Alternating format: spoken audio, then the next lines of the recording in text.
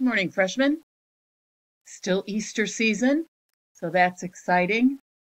Hopefully, now that it's Easter season, we're done with snow. That would be awesome.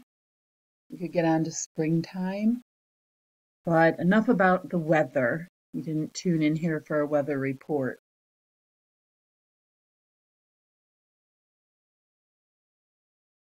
I'm going to go back to some more symbols for the Blessed Trinity. Sometimes we can find reflections of God in nature.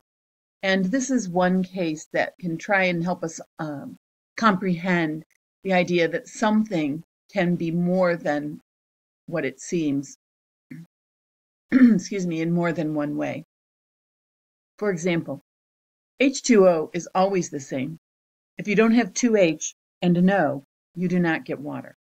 So always the chemical composition is the same.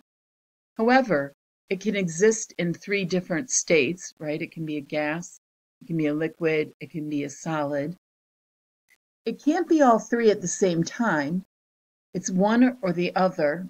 So the states of matter are distinct, but always the same substance, always the same H2O.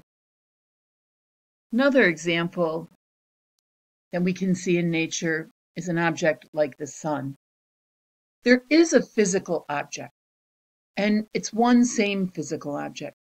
There isn't one sun that gives us light, and a different sun that gives us heat, and a different sun that creates the gravitational pull on the earth. It's one sun. It's one sun. And so even though it has all these different functions that impact us, it's still one object. One object that creates gravity, creates heat, creates light. By its very existence, those things exist because of how those gases in the sun are constantly reacting, and it's constantly creating these things. Now, God would be eternal, of course, and our sun is finite. Not that it's going to run out in my lifetime or yours, but suns do, right, run out. Stars do grow cold, so to speak. So this is a physical example, something that can help us move towards an understanding. But it's not going to be the same as the Trinity. It's just a way to think about how something can have the same substance and be different, how something can have the same substance and have different function. And here's another way you can think about it. You are one person. You are one person who relates differently in your different relationships. You're in relationship with different people, a mom, a dad, extended family. You have friends, you have people who share your interest. You maybe are dating. You certainly are in a relationship at school. And those relationships are different and they look different. And you maybe are more or less your full self in one relationship over another relationship. So you don't change, though.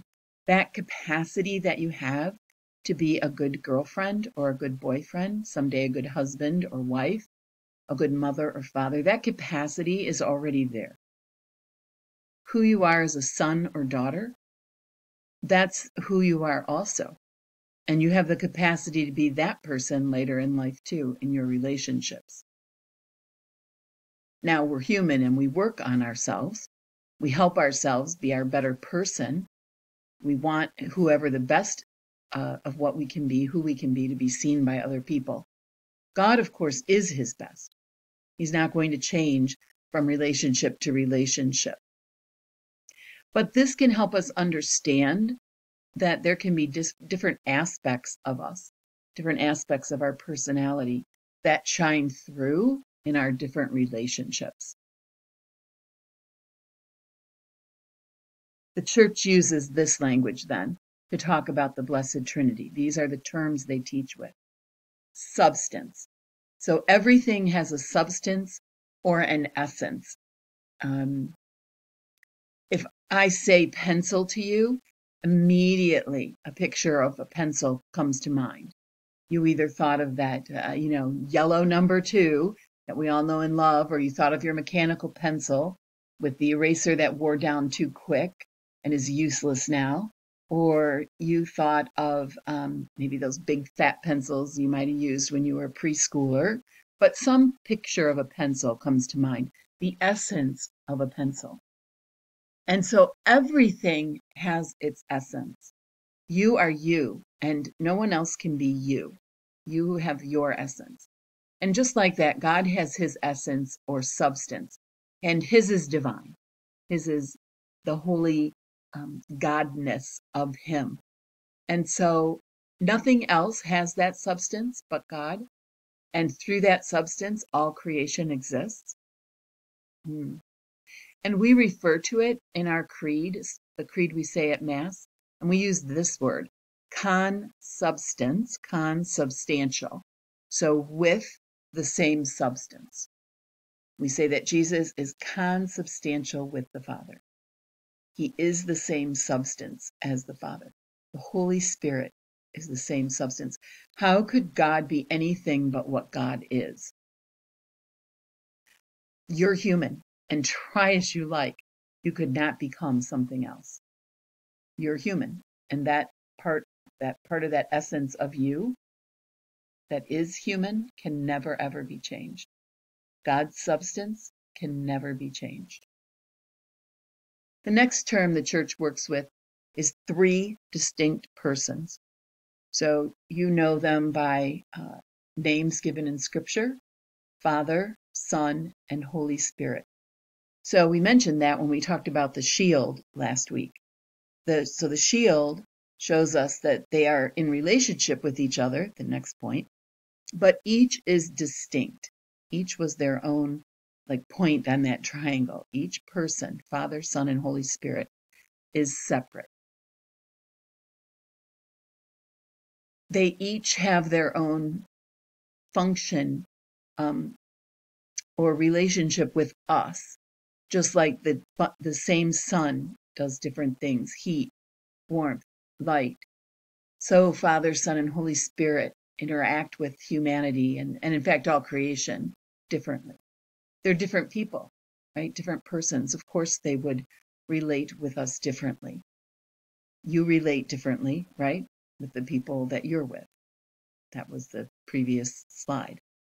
And then lastly, they're in relationship with each other. So I don't think it's an accident that Jesus used the term Father and called himself Son. He was describing a relationship that we know well.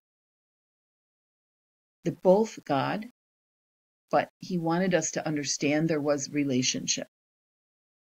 And we understand relationships. That's a part of our human language. So they're in relationship with each other. It isn't about how they relate to us.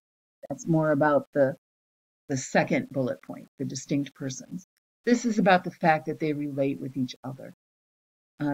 That the Father, Son, and Holy Spirit, love each other eternally in that relationship, and then that love overflows into creation and into humanity.